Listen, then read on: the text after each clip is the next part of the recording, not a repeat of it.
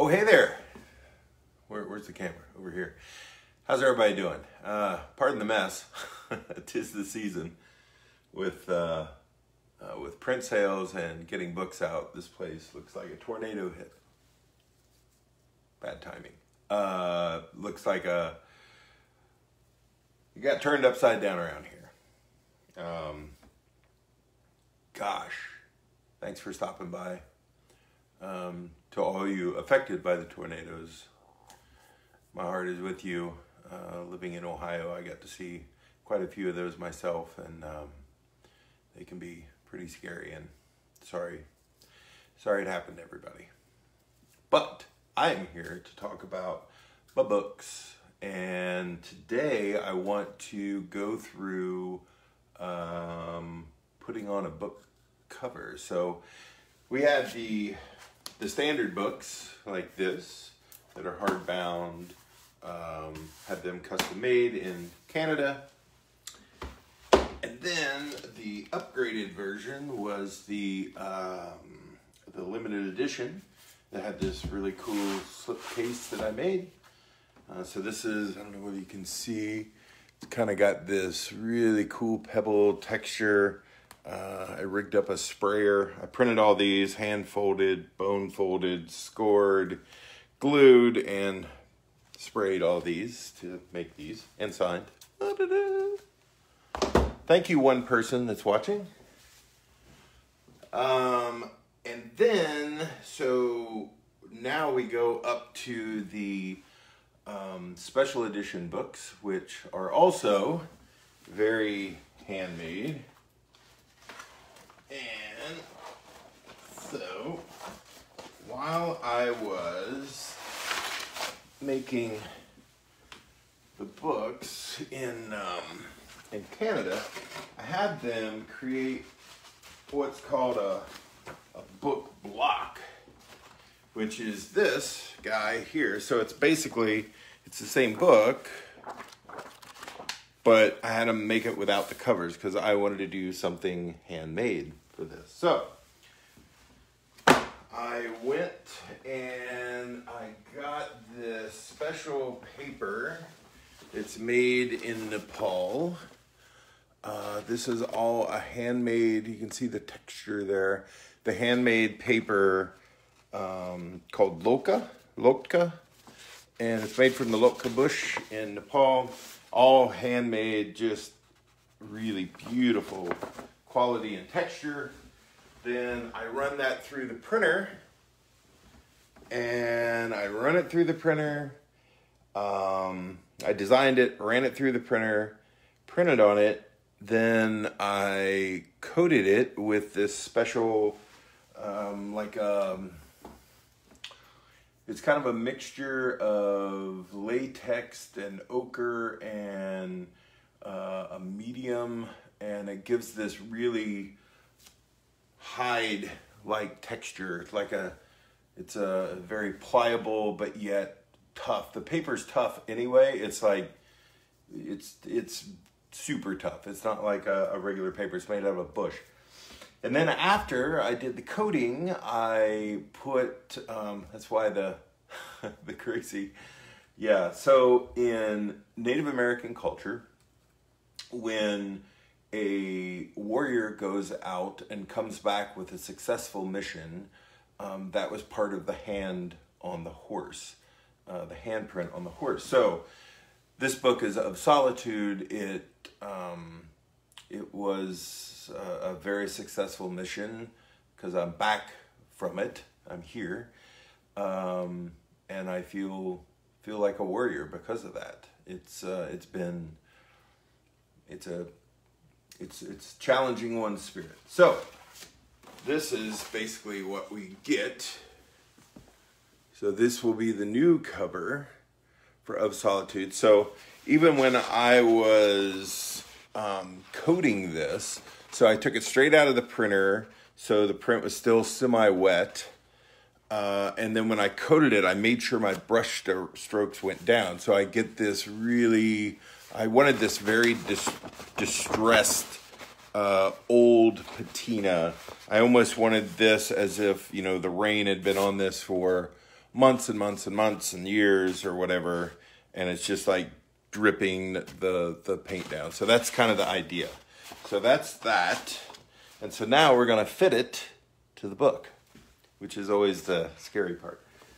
And I'll just let you know, I did this already many times, and I had them all in my little press that presses them for a little too long, evidently, because all the books were done 3 days ago, and I had to start from scratch on every single one of these 25 special edition books, because while they were in the press,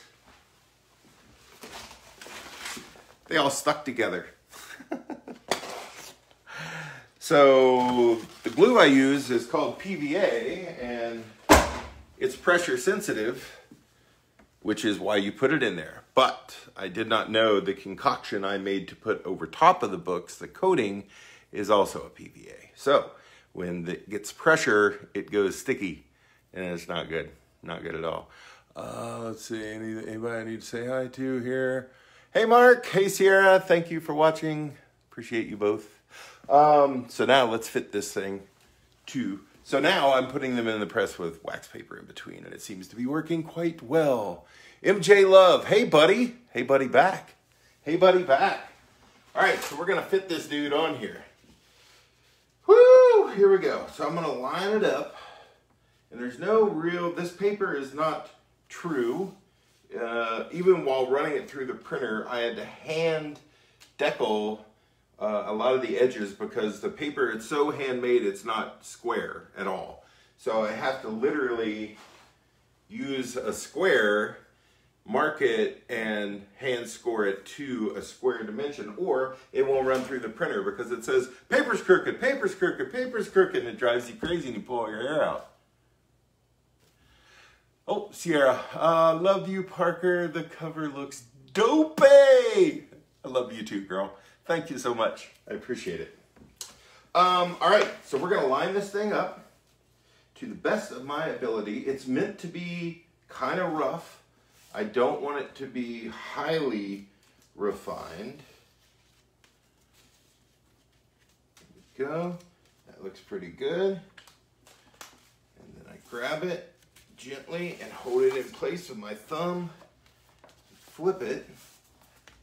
And here's where we make sure. So this is going to be the flap that closes the book on the front. And I'll show you the finished book after we're done here. But I just want to make sure that lines up, and it does. Perfect on the first try. Take my pencil. This is a little trick I figured out.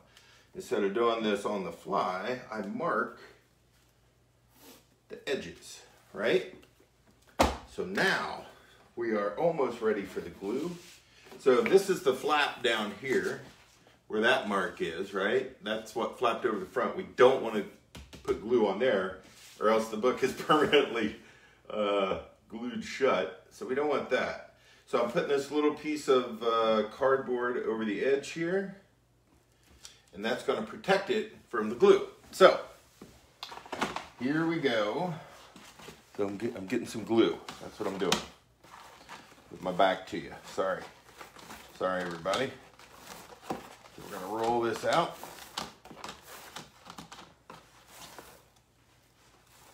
My friend Mary Carroll, she coached me in this a little bit because it's been quite a few years since I did some bookbinding, so I need a little refresher course.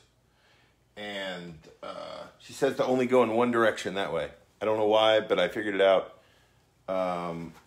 Because it pushes all the glue down there and you can use it again. So here's what I've been doing.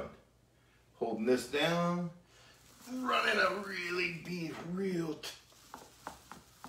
lots of pressure there, and in the middle. And the idea is you want to get this stuff on fast and get the book in its cradle. And you only get one shot at this, especially with this paper. The back side of it is not coated, so it really takes this glue well, which means it'll stick real fast. So now that that's in there, I get my book block, double check, make sure it's right side up, And then I line those lines up that I have made to here, to there, and then this gets put down. Well, that got a little crooked. Uh-oh. I hope I didn't push too hard. Boy, it'd be terrible to screw up on live TV. There we go. Oh boy, that's a close one there. That is a close one. All right, now we're gonna bring this over. And I'm putting lots of pressure on this and really keeping it tight because I want that edge to be down. And we spread it out, going towards, away from the spine. There we go. And then we use a little bone folder. And then this puts the pressure over the book.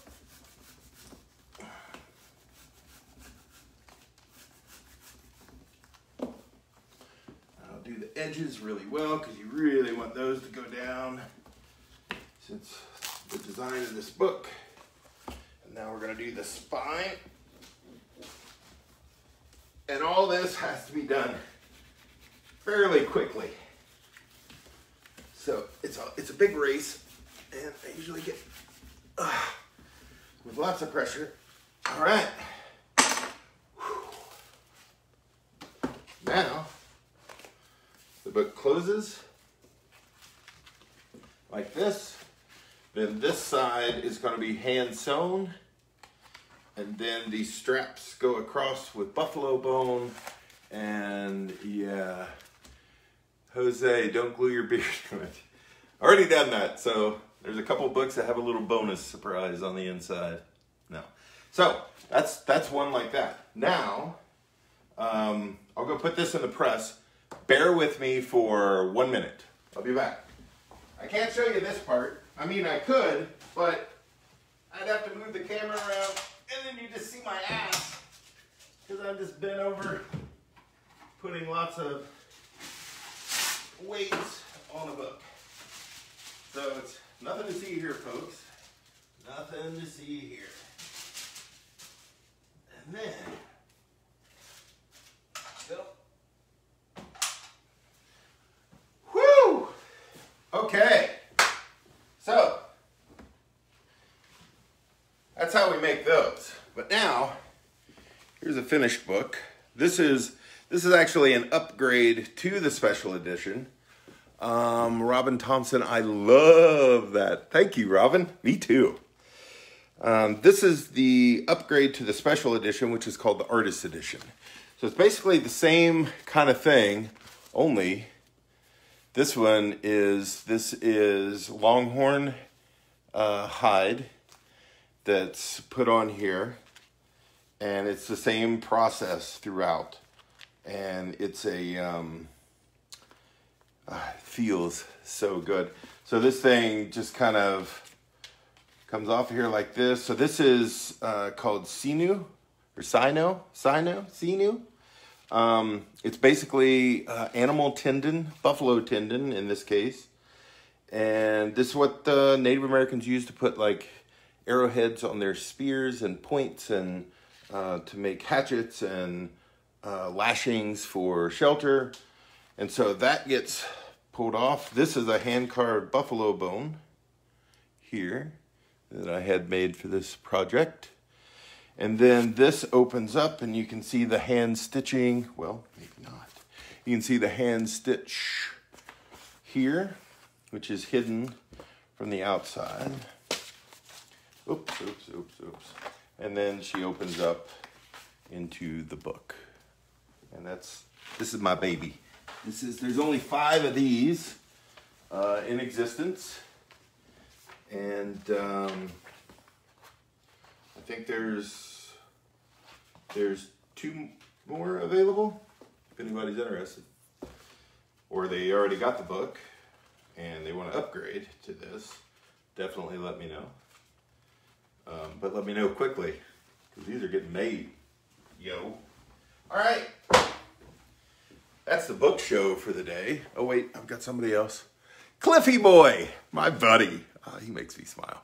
I just got my special edition today, my brother. I absolutely love it. It's truly incredible, and it truly inspires me. Oh, thank you, buddy. I appreciate you. That's awesome. Oh my God, I'm going to end up with 10 books. Well, bring it on. Bring it on. While I'm in the process of making, yeah, that'd be awesome. And thank you. That means a lot. So yeah, that is kind of the book show for the day. I'm going to get on making some more. Thank you for stopping by. I really appreciate you. And you can look in the past posts, like if you don't know anything about this book and you want one, you can look in past posts, just a couple back. It's not that far of digging, and find a link to the books. I don't know, maybe 5 posts back, something like that. So yeah, that's it. That's what I got. Thank you so very much for everybody that stopped in and said hi and supported this project. Couldn't have done it without you. Literally could not have done it without you.